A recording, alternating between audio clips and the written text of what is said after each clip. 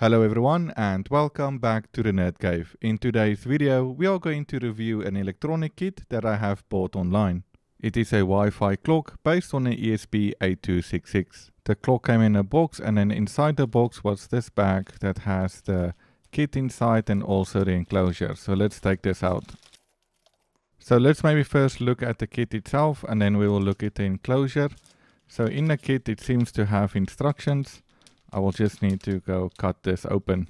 Inside the bag we have instructions for the kit. We have the PCB marker, parameter and all the components. We have here how to adjust the buttons and also here how to set up different display modes. And here is a QR code that will show you a bunch of videos and tips on how to solder a PCB. So that's kind of cool. The back side was just a schematic diagram and some things written in Chinese.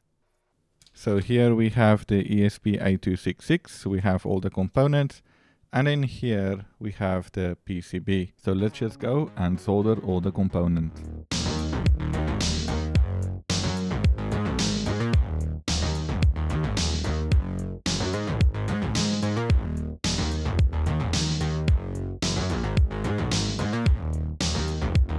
So all the components is soldered. Before we put this in an enclosure, let's just quickly plug it in to see if it works.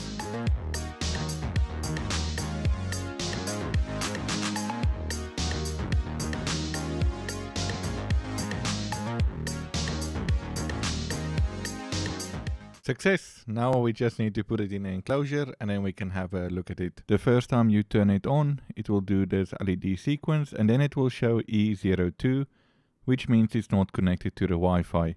It is very easy to set this up over the Wi-Fi. The instruction video provided will show you how to set up the clock's Wi-Fi. After setting it up, it will show the time for you, the temperature and the date.